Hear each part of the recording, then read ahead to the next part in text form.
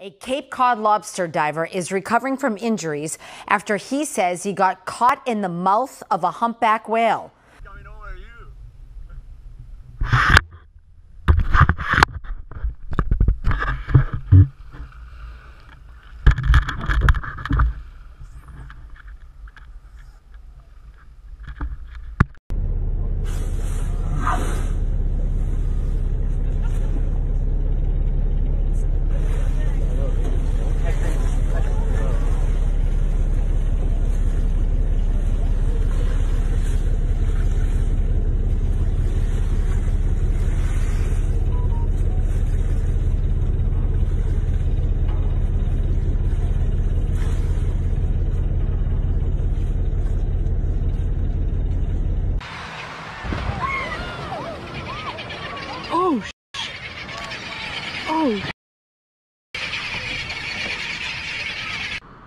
Just trying to get me out. Still in scrubs from his trip to the hospital, Michael Packard has pains in his legs and a story of biblical proportions. Packard was diving off his lobster boat, was near the bottom when he says all of a sudden he felt as if he'd been hit by a truck. And everything went black.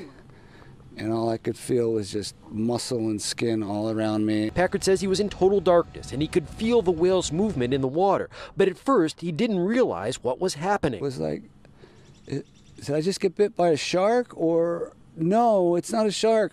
I'm in a whale's mouth. You figured that out while you're inside the whale? Yes. He struggled, thought about his wife and 2 sons, and thought he might die. Then, after about 20 or 30 seconds, he says the whale spit him out. And then all of a sudden, I saw light and white water everywhere. And all of a sudden, I was thrown from his mouth. He was shaking his head, trying to eject me out of his mouth. Packard's shipmate saw him come flying out of the water. The captain of a charter boat that was nearby says he did too. Wasn't sure what it was. Then when I saw the white flipper fin on the side, I go, that's a whale. And then all of a sudden I see Mike feet first coming out of the water like this. I think I was in shock a bit. I had to actually pull over and call him back and say, what did you tell me? Packard says the whale was a humpback about 35 to 40 feet long that might have mistaken his scuba bubbles for a school of fish. He says the last thing he saw was the whale's tail swimming away. As soon as I landed in the water and was floating there in excruciating pain.